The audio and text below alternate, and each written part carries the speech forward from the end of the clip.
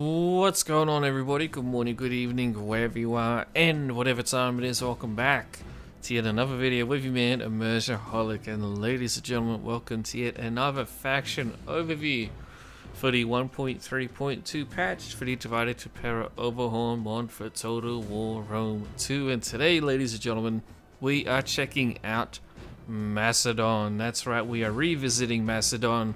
I have covered it in the past, so feel free to go check out the old faction overview if you want to see a comparison on what's changed. But there has been some pretty major changes, specifically on the campaign map, but their roster has also received some pretty significant changes as well. But anyway, everybody, without me continuing on anymore, let's go ahead and jump into the cultural buffs and debuffs of Macedon, and then we'll jump into the part 1 section of this video. Timestamps will be in the description as always. So first off, Macedon is part of the Diadochoi cultural group, which encompasses Macedon, the Seleucids, Bactria, Epirus, and the Ptolemies, aka Egypt. You share all of the following two buffs with all of these factions, sorry. You have the Alexander's Legacy buff, which has a minus 20% resistance to foreign occupation, very nice. And then you have the Successor Conflict buff, which gives you plus 10% morale for all units during battles against Hellenic factions. Pretty helpful, but I mean, all of these factions get these, and you'll be fighting all of them, to be honest, especially Epirus. The Seleucids probably, Egypt for sure, and then Bactria probably in the late game. So they'll all have the same buff against you, so keep that in mind. So moving on to the Macedonian specific buffs and debuffs, we have the Barbarian Subduers buff, which increases morale against barbarians. Then you have the Commercial Leases buff, which increases industrial income. We then also have the Hellenic Rivalry debuff, which does a minor diplomatic penalty with all Hellenic factions, which you won't really notice too much until you're playing on harder difficulties, like hard or hardest. I mean, not hardest, very hard. Where diplomacy will be even harder than normal. So it can be a little tricky, but it's not a massive debuff, and you'll be fighting most of the Hellenic factions anyway, because they are in your way of recreating, of course, the Alexander Macedonian Empire, which is what everyone wants to do when you play Macedon, right? Why not? Anyway, ladies and gentlemen, let's jump into the part 1 section of this video where we'll check out the campaign for Macedon. Alright everyone, here we are checking out Macedon on the Grand Campaign map, of course. You can place Macedon in several other DLCs. This faction overview can be reflective of that, and that we'll talk about their rosters, which you could play in all of the campaigns. However, the campaign situation is just for the Grand Campaign. You are, of course, a one-hitter quitter. Macedon has fallen on very hard times since the death of Alexander, and as such, you are now barely the hegemon of Greece. You start off with just Pella. You have a single army led by your Basileus. He has a Sacred Squadron General, Thessalian Cavalry, Greek Bronze Shield Pikemen, and a crappy Slinger. Your situation with Republic Order also is very bad. Note that, minus 20 on turn 1. Whoa! That is very high. You can, get out of it relatively easily, but just be aware you don't want to leave your army in there, and you want to, start taking measures to account for that quite quickly. Pella is, of course, the capital city of the Macedonia province. You have Pella, Apollonia, and Larissa, both of which do have resources. You got olives right here, and then wine over here. Not too crazy, but they do help you out. To your north, you got some silver. Then to your west, you got copper. And then, of course, over northeast, you got slaves. And then marble down in Sparta. So you do have the potential for some resources to get involved. So that's going to be something that you'll get as you progress throughout the campaign. But anyway, you have a very small, starting province of just Macedonia. But let's get into your political situation, and we'll talk more about that. You have a single war going on against these Celts to your northeast, the Tolisto-Bogii. They like to get down and boogie to it. I believe this is a faction of Celts that has migrated in from the northwest, and they've come down here, and their cousins, the Galatians, have broken off and moved on to Galatia, but these bad boys are still here on your northeastern border, and they are still a menace. So you are absolutely going to be at war with them. They have the city of Pulpadeva, and that's it, but it is the capital of Thrace. So that's like a good way to kind of get some headway into the province, at least, by taking the capital, and then, you know, going here, there, everywhere, wherever you like. But just be aware, it isn't another province, so you're not going to have a lot of Hellenic culture over here. And in fact, all of these cities in here are owned by non-Hellenic factions. So actually holding on to Pulpadeva will be a bit of a pain in the butt, and you're probably going to have to do a lot of focusing on public order and cultural conversion. And then speaking of further further diplomacy, you have your client state, which is Athens. That's right, Athens is actually a client of yours now. You don't even have trade with them. Be welcome. The only treaty you have is the client state status, so they don't really like you all that much. But if you are playing on normal difficulty, it is possible to do things like get trade with them and stuff. You might have to throw them a little bit of money, just because, you know, you are forcing them to be your client state. They're not going to like you for it, but it is a potential thing if you want to be a little bit more friendly with Athens, and as a result Sparta, because Sparta and Athens are actually really close. They're very buddy-buddy at the beginning of the Grand Campaign. Typically, they used to ally against you. Athens and Sparta would often lead the way against Macedon back in the old days, before the 1.3 era of patches came in and overhauled diplomacy for all of the factions. Now, they can definitely still get mad at you and declare war, but you can buy them out a lot easier. Get that trade going with Athens quickly, get some non-aggression with Sparta if you can, maybe pay them a fair bit of money. If you want to, you might just prefer to go ahead and take their territory, because look at Athens earning 3,500 whatever you want to call it, coins, gold, income, whatever, on turn 1. That is substantial. That is not bad at all. Granted, a lot of, actually no, not a lot of it comes from trade, but they do have a lot of resources that comes from trade with Egypt. So definitely try to get yourself some trade going, because you do have a port as your capital, so you can definitely send out like a ship out here into Western Mediterranean, and then one out to the Black Sea as well, if you really want to abuse trade, which you probably will on the early game. Your economy is not in a great position. Let's go to your eternal politics.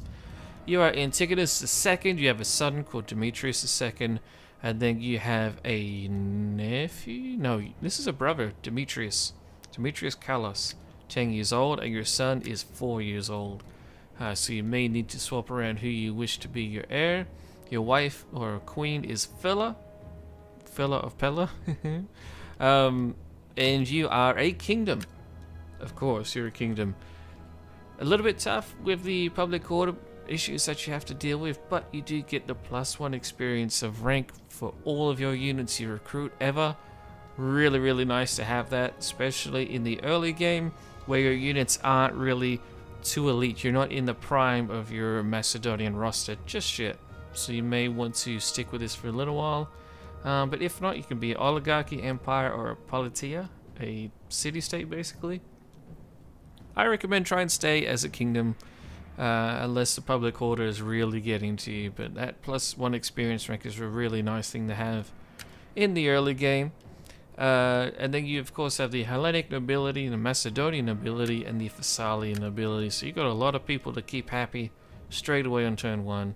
You start off as respected though, so that's pretty good. And your what do you call it, influence in the Senate's pretty balanced. Not really too much else to talk about here.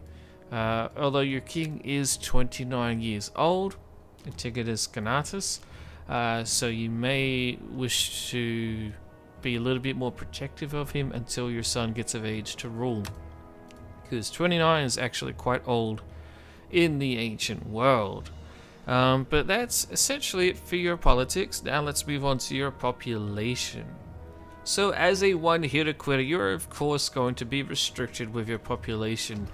We go to your city of Pella, and we can see immediately you only have 35,000 fighting men available. Here is the details of that. It is relatively well spread out, so that does help. However, your nobility class is of course going to be pretty restricted down to just 1500. But it's not too terrible. However, again, you're a one-hitter quitter. So you recruit a full army of a 2020 stack. Most of that population is going to be hit pretty hard. Well, not most, but a good third of it. Get yourself a second army, and then your population's going to be really quite low. So you're probably just going to want to recruit one single army. And with that army, though, you are probably going to want to go ahead and conquer other Hellenic factions, because they will give you massive source of manpower to command. Larissa, 30,000. Apollonia, 25,000. Athens, another 25. Sparta, 20,000. And then out here in Crete, they have 20,000. And then you also have more Greek factions to your eastern Anatolia, such as Pergamon, which starts off at 35,000. And generally the AI just increases their population. I rarely see it go down. Ephesus, 30,000. Rhodes, 25. Pessinus, 30,000. And then, oh no, I've got all of them there. So you can get quite a lot of population at your disposal. However, in the long haul, it is kind of limited until you begin expanding way out east into Seleucid territory and Egyptian territory, because they're both Hellenic factions.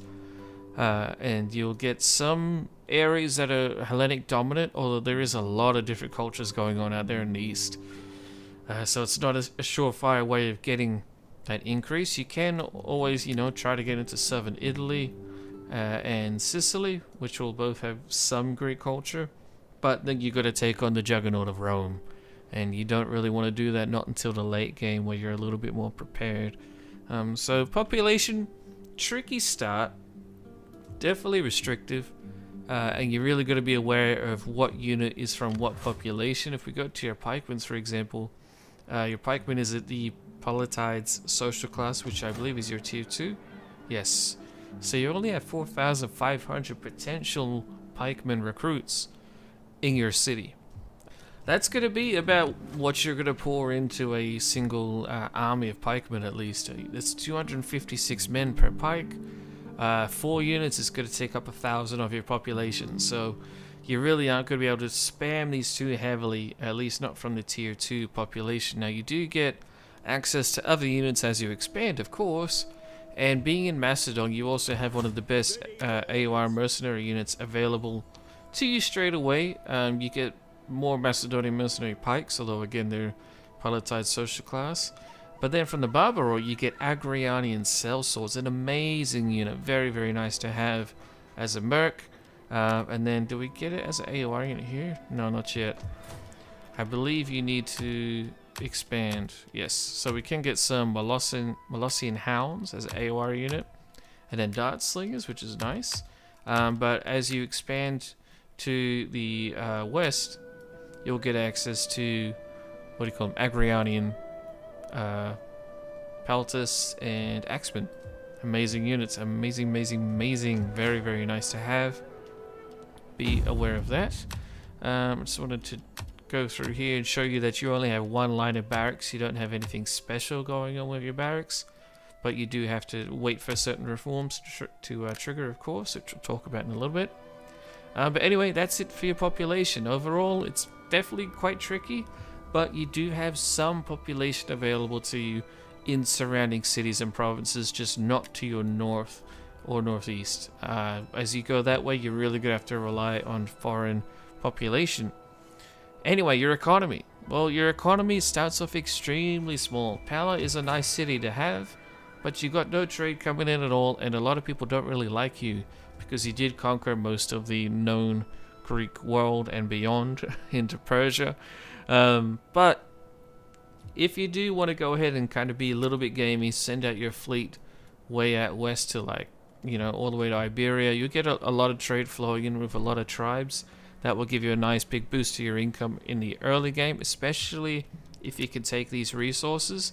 The AI is a lot more willing to trade with you if you do have resources available in your economy. However, besides that, you also have the wonders of Greece and Anatolia, of course, where Where is your one? There's one in Ephesus over here, and then one in Rhodes, and then one in Sparta as well. So immediately you can get yourself some pretty juicy wonders that will help out your economy a lot. You will probably want to adjust your buildings based on those wonders. For example, you might get a boost from maritime commerce or from culture. Focus your buildings on really abusing that and use temples and whatever to back them up. You're not really going to be an agricultural superpower. It's not really your thing. You could maybe do that with the province of Thrace. However, you're going to be busy trying to deal with public order issues out here. And it's also kind of your frontier. You got the Danube right over here. And you will have, you know, nomads coming in along the coast. The Dacians and whatnot trying to cross as well. So you're probably not going to want to turn that into an agricultural power hub, but you can if you like, because having 4 cities in a single province it's a solid amount. It is not too bad at all. But anyway, your economy is just, it's going to take quite a while to get up there. Overall, it's not terrible, but it will take some time, and you will need to really think about what you want to do with certain provinces, such as Greece or Hellas. Anyway, that's almost what I have to say about Macedon's campaign situation. Overall, it's not too terrible. It used to be really tough. It used to be like a solid 8 out of 10, like this is a tough campaign.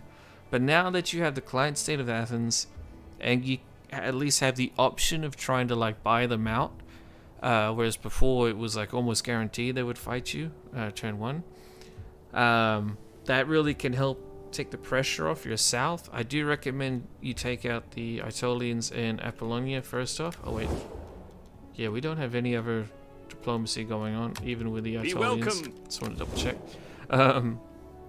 You're probably going to want to go ahead and, you know, solidify your province straight away. Get that done within the first 5 to 10 turns. Recruit yourself some pikemen and some good cavalry to go out and try and smash their forces easily, which you should be able to. Epirus has some nice troops, but they are also busy sending them over to Italy to fight Rome. So now's the perfect time to stab them in the back. Do it before Rome takes Apollonia. It will make your game so much easier if you can keep Rome out of Greece. It really is like such a critical thing to do. So take Apollonia, backstab the Epirites, and you'll have more Hellenic troops and amazing AOR units over there to recruit from. So why wouldn't you? But anyway, speaking of what to do though, let's move on to the tips section of your campaign overview. Number one thing, absolutely use your pikes heavily, heavily, heavily. Pikes are really, really amazing against the AI. Obviously, if you're doing a head-to-head campaign, that's an entirely different scenario. But against the AI, they will often charge head-on into your pikes with cavalry, with infantry, with everything. They will target your pikes for skirmishes, so be aware of that. You can certainly, you know, lose with pikes, but in general, using a pike-based army is really going to get you some seriously disgusting wins. I would really try to rush your surrounding neighbors, like your war against Popodevra up here. I would probably try to take them out very quickly. They do need a few turns to recruit an army, but I would probably do that first before you come on down and take Apollonia and Larissa. I should have mentioned that before. I keep forgetting that you're in war with them now. I don't know why I keep forgetting, because it is obviously important. Also be aware they can like travel down through here, and then up over that way obviously, and down here. So they've got a few ways of hitting you. You really just want to take it as quickly as you can. You might even just want to liberate it so you can use an ally over here to help you deal with the other Thracians while you're busy fighting off the Greeks. Moving on, recreating the Alexander Empire is really the actual smart thing for you to do, because your military, while right now you're the small guy, your military is on par with the other Greek factions, if not almost superior to all of them. You're really on the level of the Seleucids, the Egyptians. You actually have better troops than the Egyptians. They just have a lot more diversity than you, but you have more elite Greek units. And the Seleucids are probably basically on par with you, I would argue. Pergamon is not too far behind you, but it is slightly behind. And then like Athens, Sparta, all of these like single city-state sort of factions like Rhodes, you know, they'll all get demolished by you. They don't really use pikes themselves all that much, so your pike armies will just march on into Athens like it's nothing. Larissa is the same thing. They use hoplites primarily. Epirus, on the other hand, does like to use a lot of pikemen, but again, they're getting thrashed by Rome. They're not going to be too worried about defending against you. The barbarian factions to your north, it's going to be same sort of deal. They don't have units that will counter your pikes all that well. They'll have javelins and you know, fast-moving light infantry, but as long as you can, you know, box them in certain areas or navigate your army to a position where, you know, you're not going to be too outflanked or anything, your army will annihilate theirs. Your army just massively outclasses the barbarian factions. So if you can survive to the mid game, you really are just going to start snowballing out of control. Even Rome on a 1-to-1 basis, they will lose against your armies because legionaries can't reach you when you have a sarissa pointed at their face. The Roman legionaries really struggle against your pikes, which is historically accurate. You know, it took quite a little bit of maneuvering and whatnot to deal with Macedon for Rome, so now you can abuse that historical knowledge as well as gameplay mechanics. You can actually take on Rome. The thing about taking on Rome, though, is that they'll just have massive amounts of armies pouring out over towards you. So they'll get you with the numbers game, but on a 1-to-1 basis, your armies will beat Rome. That's just the way it is with these diadochi factions. And just be aware that while you are, you know, even after you deal with Pulpadeva and you start marching south and whatever, all of the barbarian factions really don't like you.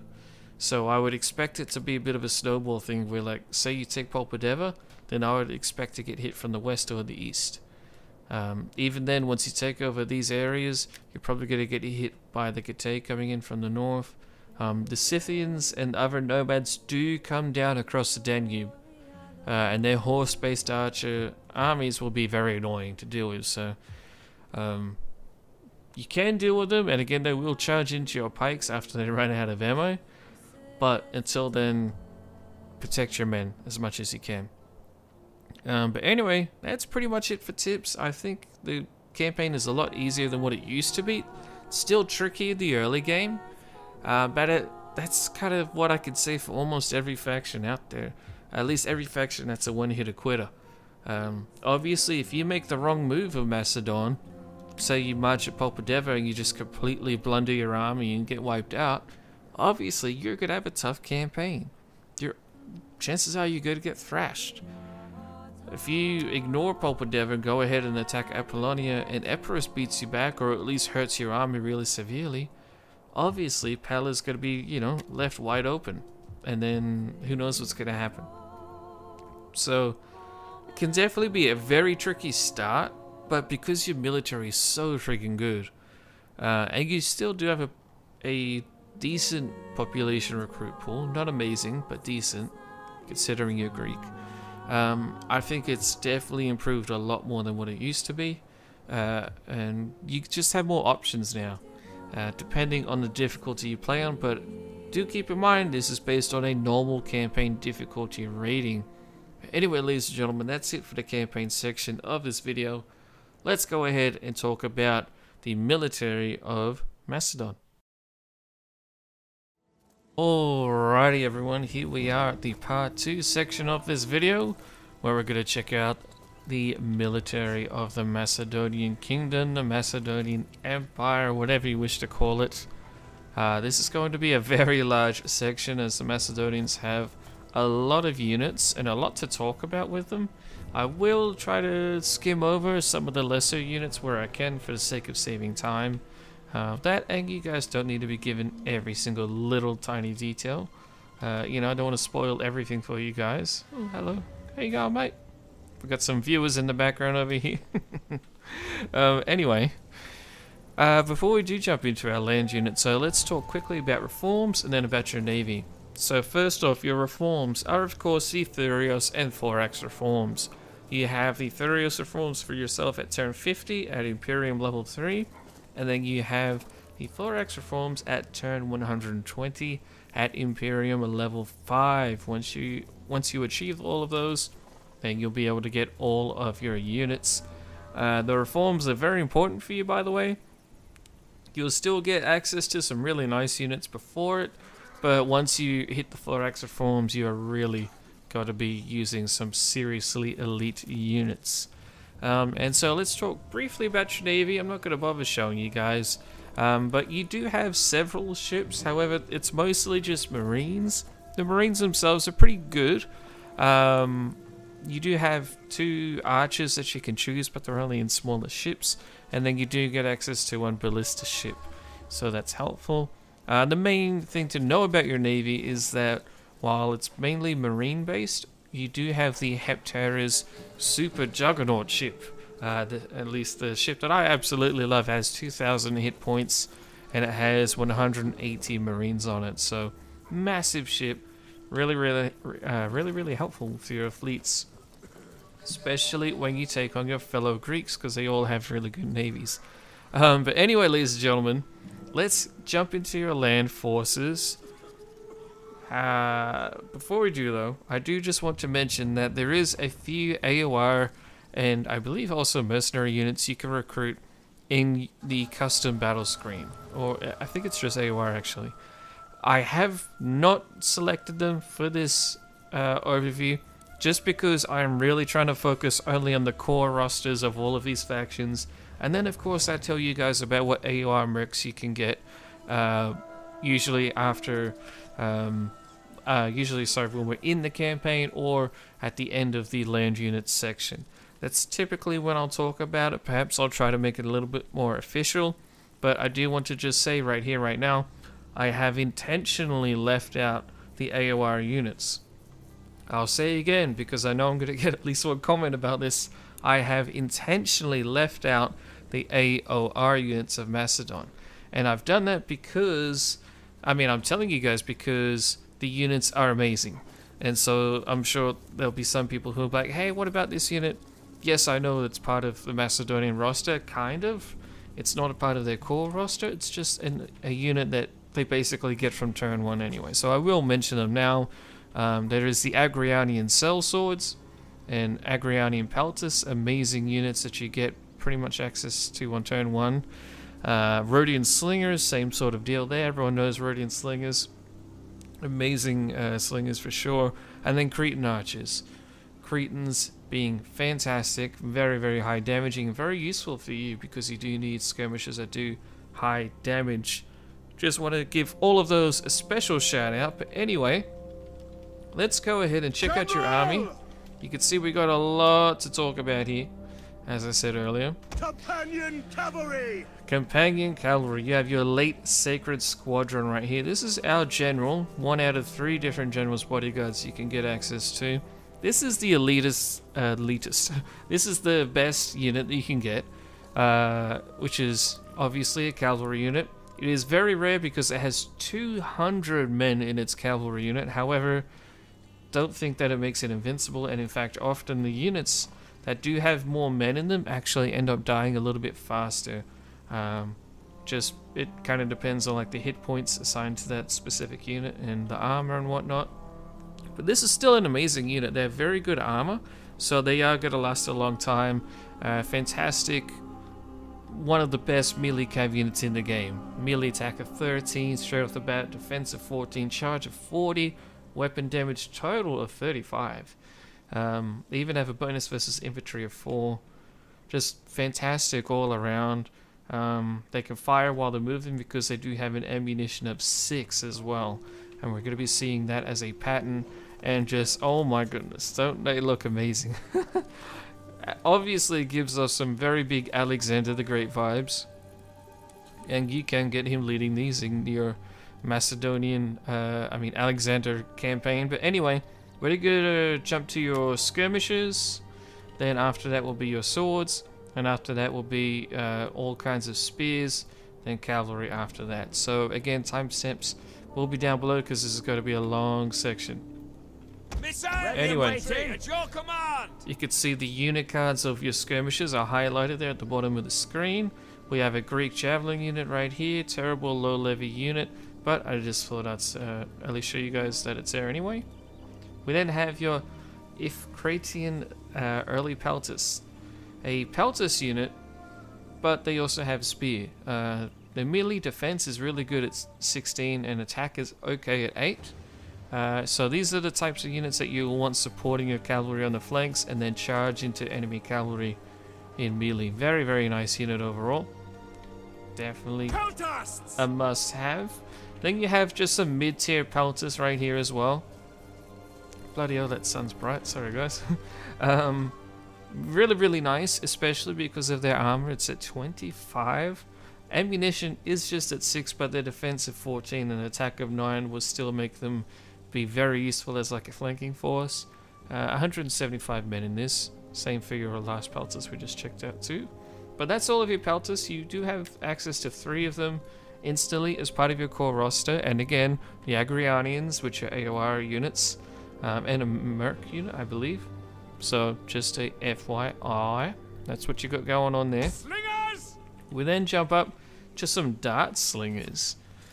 Interesting unit. I didn't even realize this was a part of the Macedonian core roster, but everyone I've talked to was like, yeah man, it's always been a thing.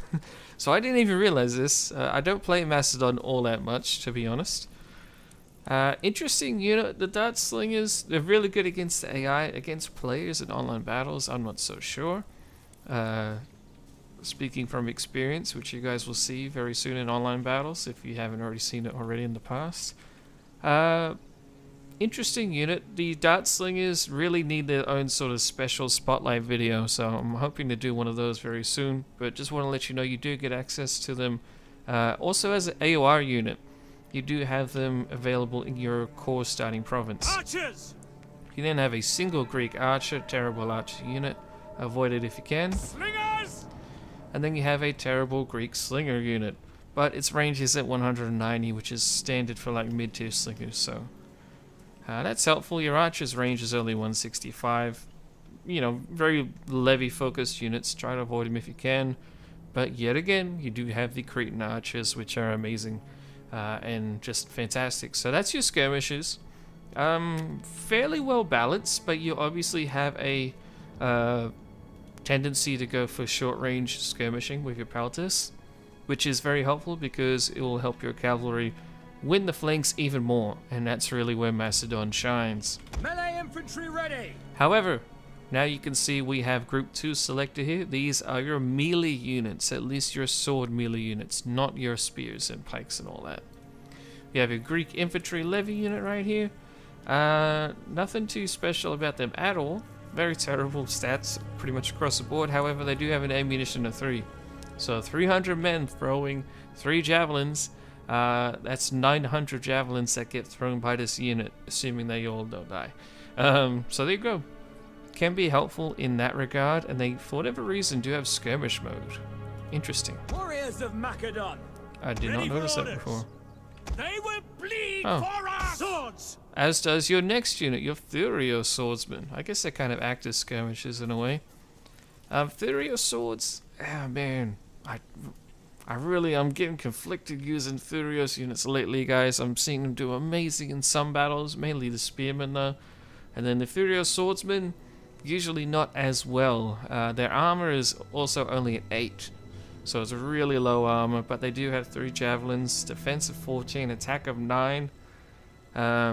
Total weapon damage is only at 26, so I honestly don't really like using the swords all that much. They're kind of a good reserve unit to have in my opinion, or they can be a good front line to sort of drain the stamina and whatnot of the enemy. You then have an interesting unit here, which is basically like another Thurios unit, your white shield infantry.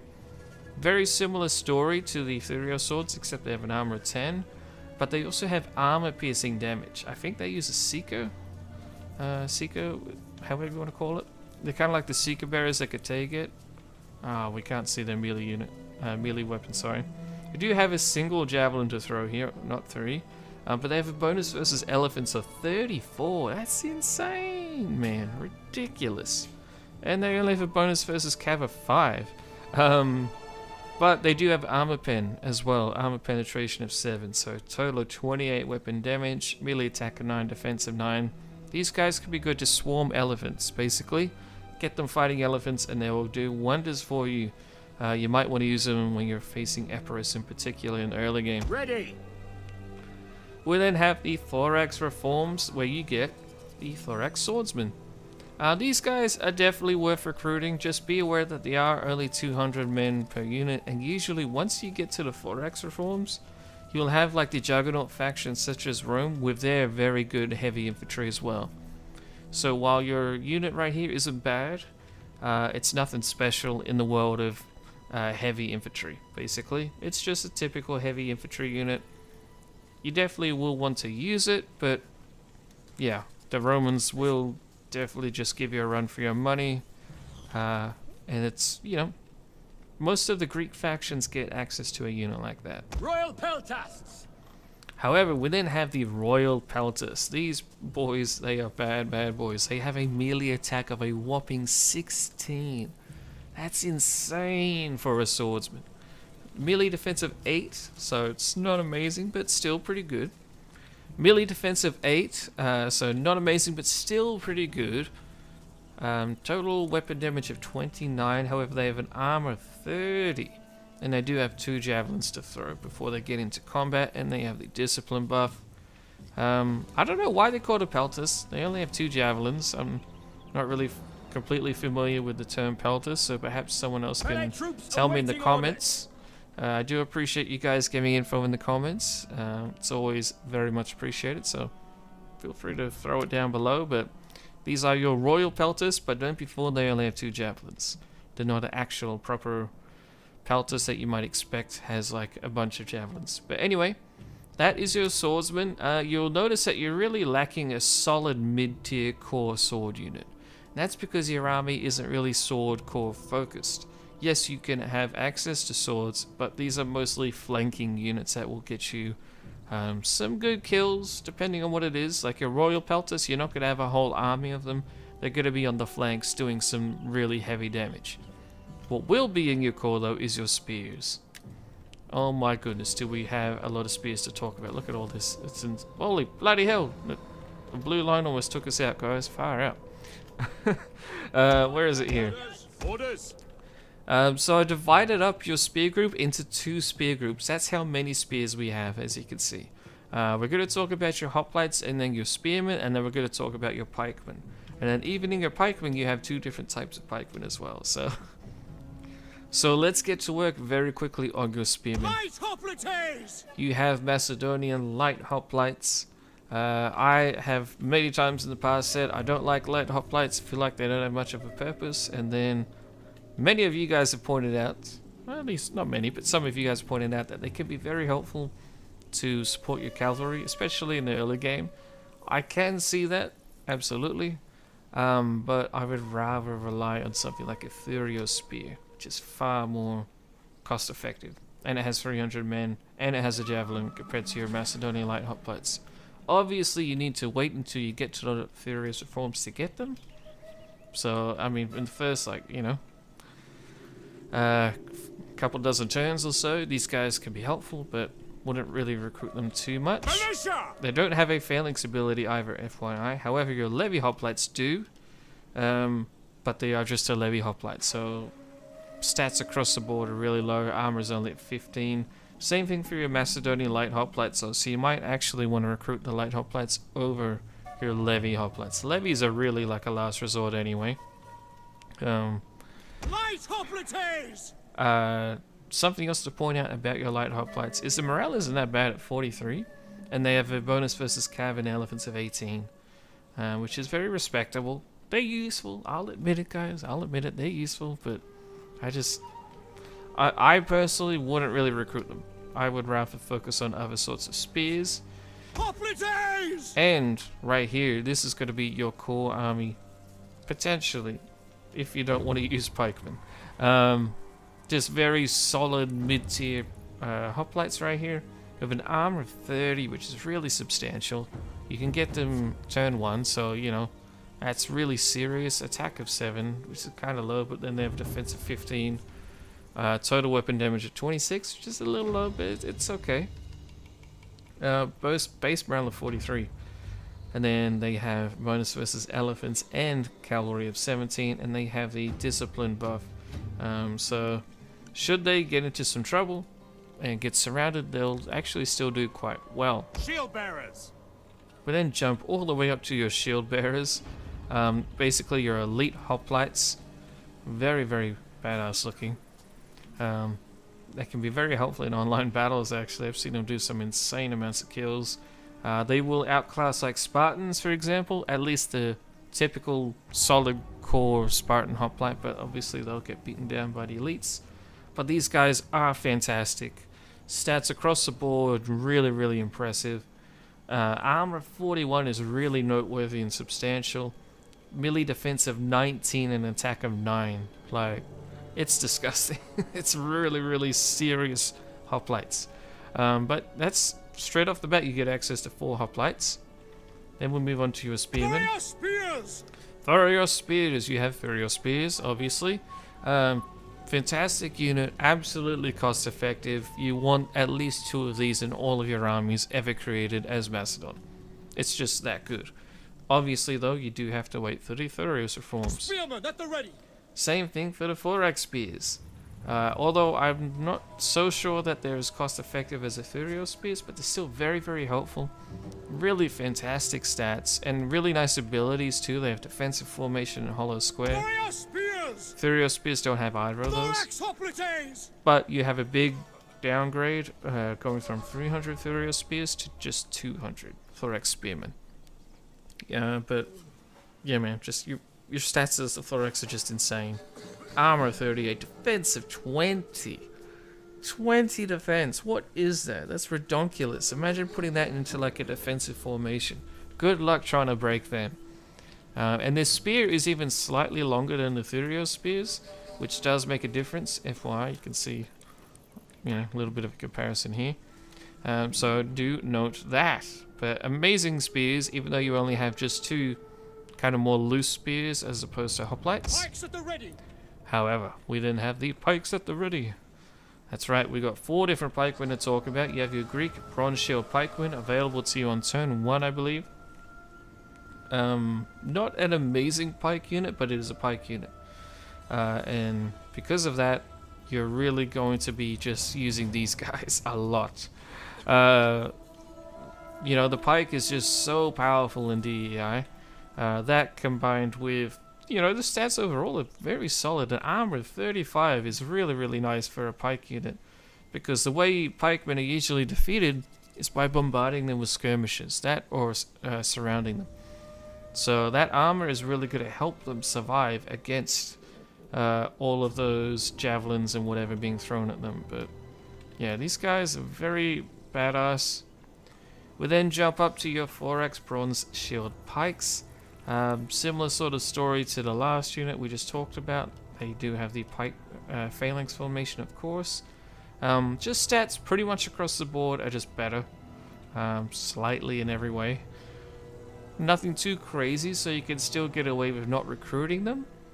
And they both even have the discipline buff, so yeah, I mean, the Greek bronze shield pikes are really nice, but Thorax, just a slightly better version, basically. It's not as much of a difference as, say, like the Thurios spears compared to the Thorax. The Thorax spearmen have really significant stats. So it's probably worth at least trying to use them in certain situations compared to the Thurios spears. But then we jump up to your short pikes. Now your short pikes, you would think that because your pike is shorter than the standard Sarissa, they would be less effective. But ladies and gentlemen, do not worry, size does not matter. These guys still have amazing stats, and these guys are kind of a little bit more akin to being like a shock sort of pike unit, because they're going to be getting you some serious kills. They got a really high melee attack of 15, compared to the Thorax bronze shields at 11. So that's 4 difference. Doesn't sound like a lot, but it has a really big impact. Melee defense of 10, armor of 30, very respectable. Weapon damage of 30, charge bonus of 24 as well compared to 21 of the Thorax. these guys have a decent speed. They've got everything decent, and they do have the short pike phalanx ability, which will increase their defense as well as their attack. So your melee attack starts off at 15, and it gets increased as soon as you hit that ability. Woo! Yep, they get excited when they do that, just FYI. But yeah, just a really nice sort of mobile version of the pike. It depends on what sort of armies you're going up against.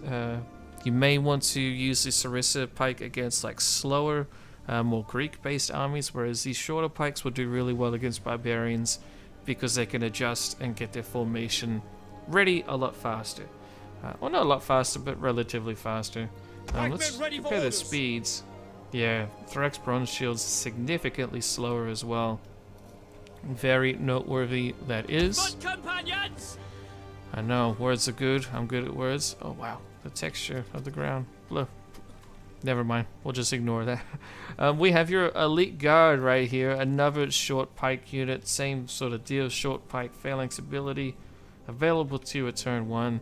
Stats across the board are pretty much better. The only thing to note though is that their attack is the exact same. But, I mean, their armor is quite substantially higher at 38 instead of just 30.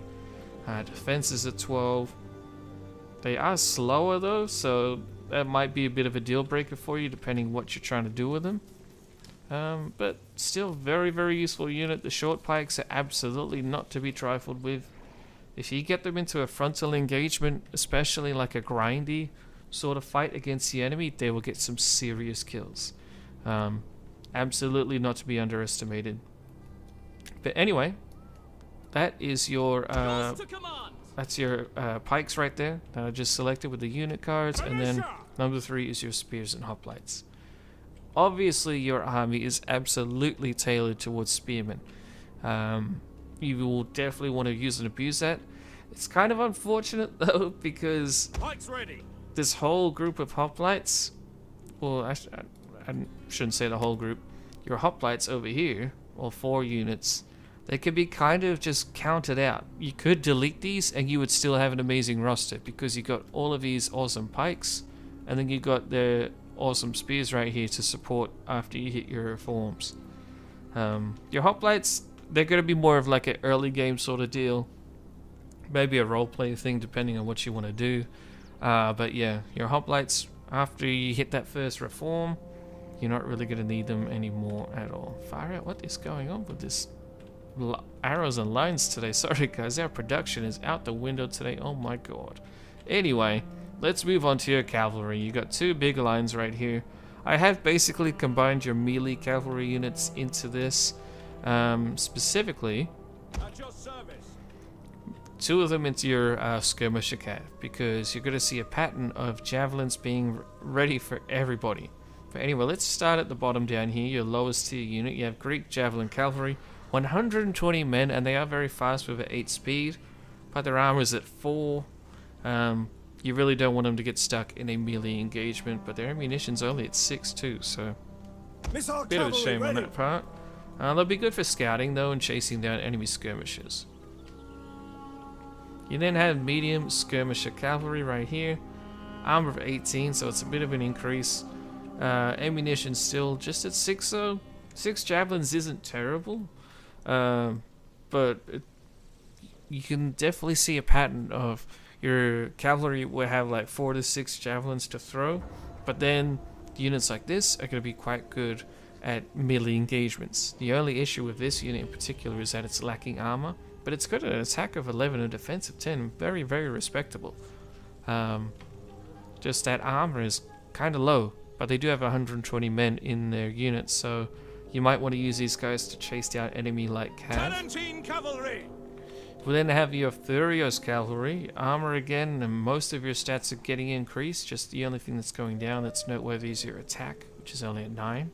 Defense is at 10 though, so not too terrible. Weapon damage total of 33, that's very high. Armor of 23, and then again only 6 javelins. So same sort of deal, 120 men. These guys can do okay in a melee engagement, especially against light cav. Just be aware that their armor is kind of low. Yours to command. However, We then have a massive jump up to your Royal Squadron. These guys have a whopping 38 armor, insane. Melee attack of 13, insane. And a melee defense of 14. You guessed it, it's insane. Very, very, very nice stuff going on. Total weapon damage of 35. They even got a good charge bonus of 40. Bloody insane. Ammunition of 6 again.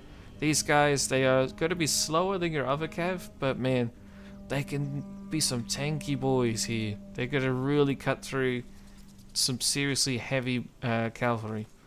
These guys are the type of units you want to use against like enemy counterfracts once you have them stopped and stuck, you know. They will cut them down really, really well. You should note though that you only have 100 men in that unit. Tarantine cavalry. We then have your Tarantine cavalry. I know, what a shocker. This is technically your melee cav unit. However, I put it here with your skirmishers because again, we still have a lot of javelins. You got 4 javelins to throw, which is quite a fair few. You got also 120 men here again. High speed of 8 yet again, and armor 28, which is really nice considering your speed. Overall, really, really fantastic unit to have, especially in like online battles. You'll see these guys used quite a lot. They're good for scouting, they're good for melee engagements, they're good for a lot of stuff. They're just not going to get a lot of kills on the charge, but they can still be helpful charging in. They can kind of do everything. They're not amazing in anything in particular, but I can absolutely give a good go at everything. We then have your Macedonian citizen cavalry. They don't have any ammunition. I just put it here because yeah, you Tarantines here. These are really your only 2 dedicated melee cav units. At least kind of more so dedicated, with this one being your purely dedicated. Technicalities, doesn't matter guys. Either way, just want to let you know that you have them. Nothing special there at all, but you know, just a solid mid-tier cav unit for you. Then we move on to your shock cav. Let me highlight them for you so you can see them. There's, down here is the unit cards where it's a little bit darkened in the background. Sarissa Lancers, 120 men, horrible defense of only 4, but their melee attack is a whopping 12, charge bonus a whopping 63. Whew. And they're very fast with a good speed of 8. These guys are amazing. They also have the Thessalian horse, which is very, very nice. Larger and faster than average mounts, apparently. I need to do more studying on to figure out all the different breeds of horses in DEI. I'd love to do a video talking about that for you guys, but basically, really, really nice cav unit. Ready to ride. And next to their buddies, the Thessalian cavalry, who should also have the Thessalian horse. Yes, they do. I'm just trying to notice. Looks like their spears are actually longer for the Sarissas. The Thessalian cavalry, though, do have the diamond formation. And the diamond formation absolutely does make a difference. You'll see them used quite a lot also in online battles. That's absolutely intentional. People know that they can be very helpful, so try to use that when you can. I would recommend it. Stats are really nice overall, and you still have an armor 28, whereas your Sarissa Lancers only have 11. But your defense is still horrible at 5, and you only have 100 men, as opposed to 120 for your Sarissas. The brave, ready for orders. We then have your Royal Squadron, still just a purely dedicated shock cav unit, as evidenced by their horrible melee defense of just 5. But man, their stats are very, very nice still. They don't have the diamond formation, unfortunately, but they got an armor 38, so they can take some, you know, skirmishing damage. You don't want them to because they don't really have a shield at all, but their armor should protect them when they actually do get hit. So Companion cavalry. That's your Royal Squadron. Ready to ride.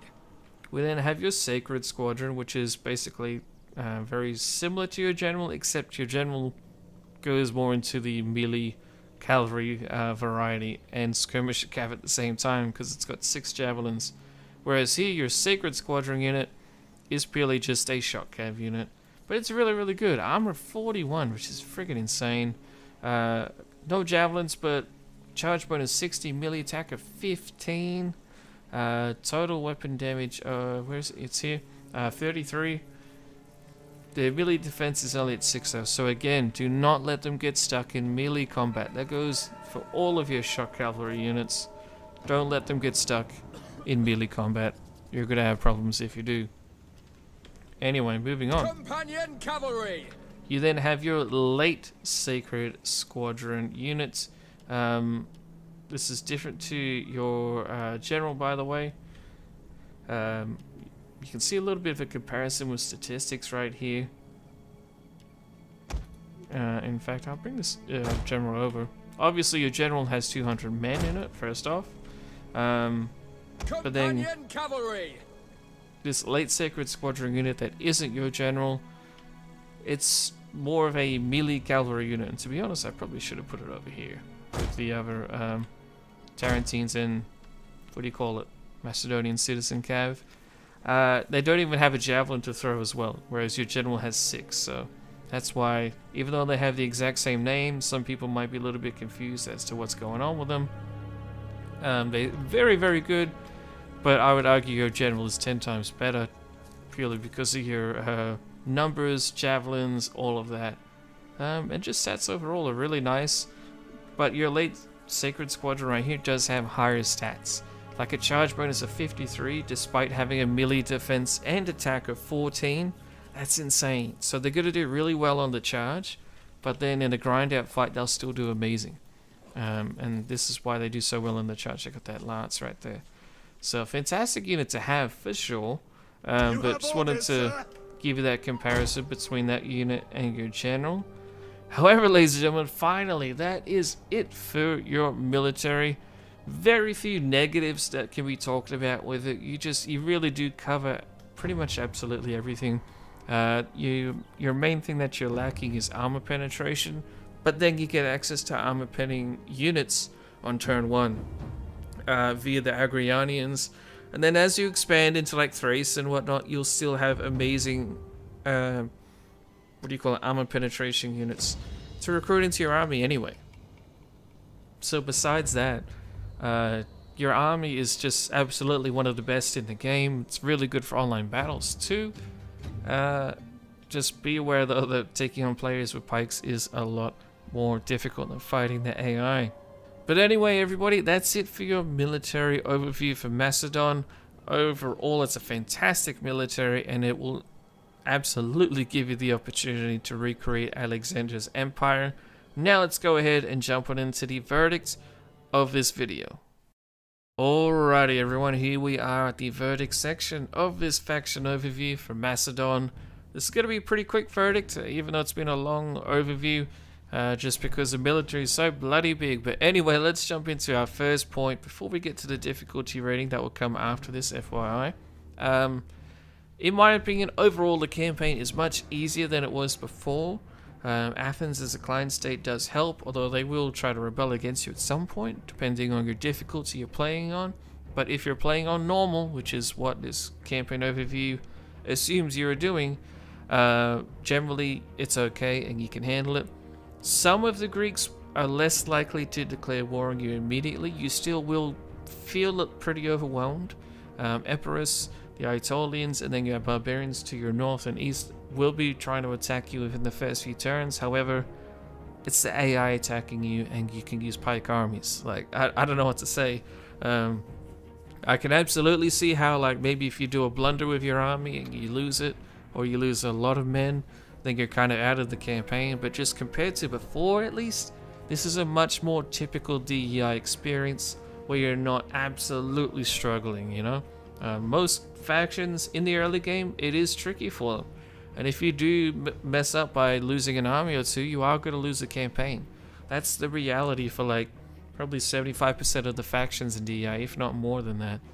Macedon is no different. However, Macedon does have an amazing military. That's why Alexander did so well. It wasn't just because, you know, he is a charismatic leader.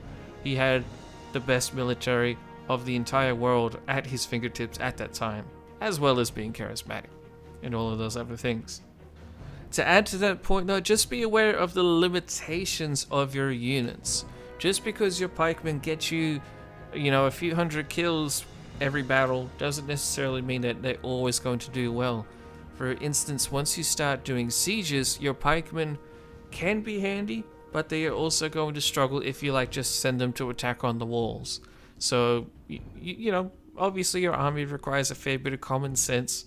Your pikemen need to be in their pike formation on nice flat ground where it's uninterrupted and you can keep your army in a one massive giant blob, essentially.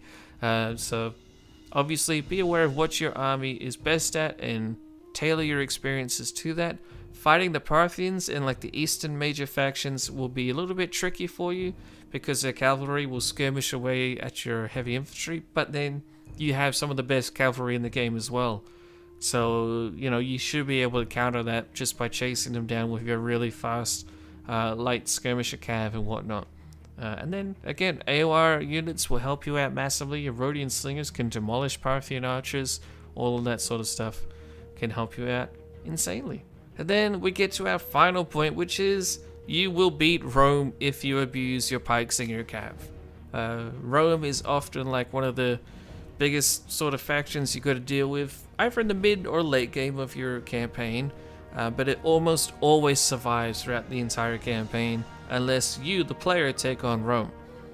Thankfully, while you're playing as Macedon and other similar Diadochi successor, whatever you want to call them, factions, you have pikes, and pikes will beat legionaries hands down almost every single time, depending on your environment and context, of course, but frontal engagements, a pike is going to win almost every single time. So, you know, don't be afraid to take on Rome. Just be aware that Rome will spam a lot of armies at you, because that's what Rome does. So try to, you know, keep them out of Greece until you are ready. Make sure you take over Apollonia as quickly as possible. But anyway, let's go ahead and finish this up by talking about the difficulty rating. Now, in the past, I could have seen this being, you know, pretty solid 8 out of 10, very hard campaign, surrounded by everyone hates you, all this blah blah blah blah. However, in my opinion, I really think Macedon has been buffed quite a lot, and at least in the grand campaign, I think this is coming in at a very cheeky 5 out of 10. This is a normal difficulty campaign in my opinion.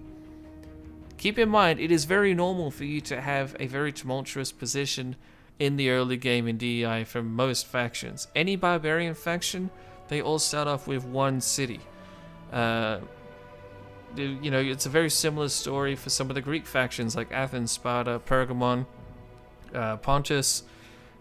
You do have obviously the few major players like the Seleucids and the Egyptians who have a lot of cities and whatnot, but your military is arguably better than theirs. It's at least better than Egypt's. Egypt's are nowhere near as elite as your units. They're still fantastic, very, very powerful faction, but you taking on the AI, you should be able to outclass them relatively well. I won't say relatively easily, but you know, it's very doable to do very well with Macedon.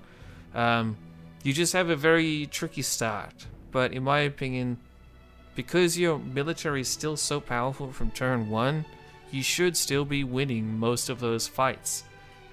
Even if Athens revolts against you in turn 1, you're fighting Sparta and Athens at the same time, your army should demolish them. They don't use pikes, at least not until the late game.